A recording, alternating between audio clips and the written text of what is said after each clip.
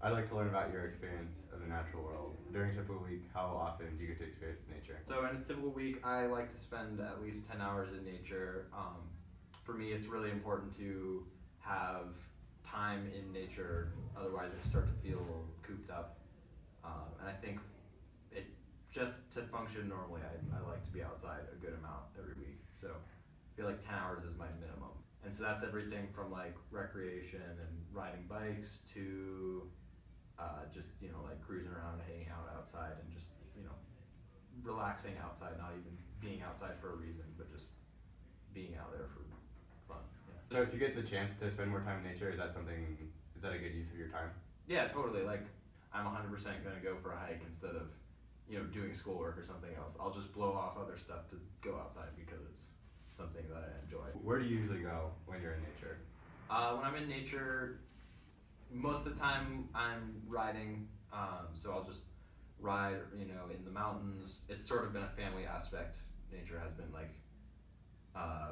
I've always gone outside and done stuff with my family, so they're all into mountaineering, hiking, climbing, backpack camping trips were a big deal for us when I was a kid. A lot of time outside will also be just spent like here on campus and just like hanging out with friends and stuff, playing frisbee, sometimes when it's snowing, sledding and stupid shenanigans outside like that.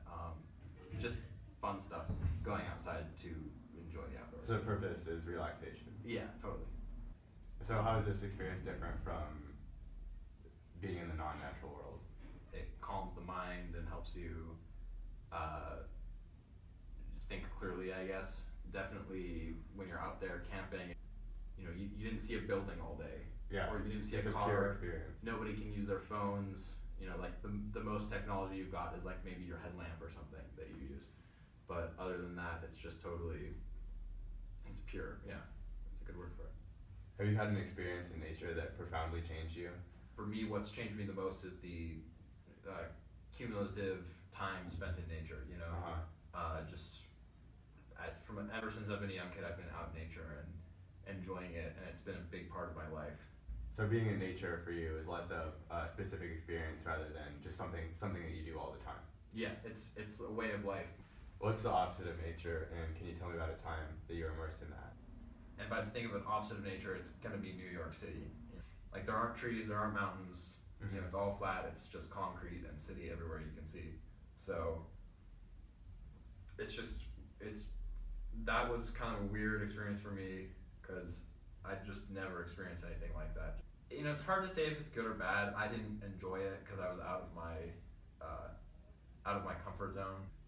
You can never have the same experience in the city that you can in hiking out in the mountains. After spending a long period of time in nature, do you want to return to society, or is it something that's purely restorative for you? I couldn't stay in nature indefinitely. Nature, while it's very relaxing in one way, on your body it takes a toll after a while, right. Not having a bed. So I really love my day excursions and everything and just getting out for the day, but then still having a bed to come home to. Right, so for you, the city and nature balance each other out. Yeah, I'd say so. Like, you can't have exclusively one or the other.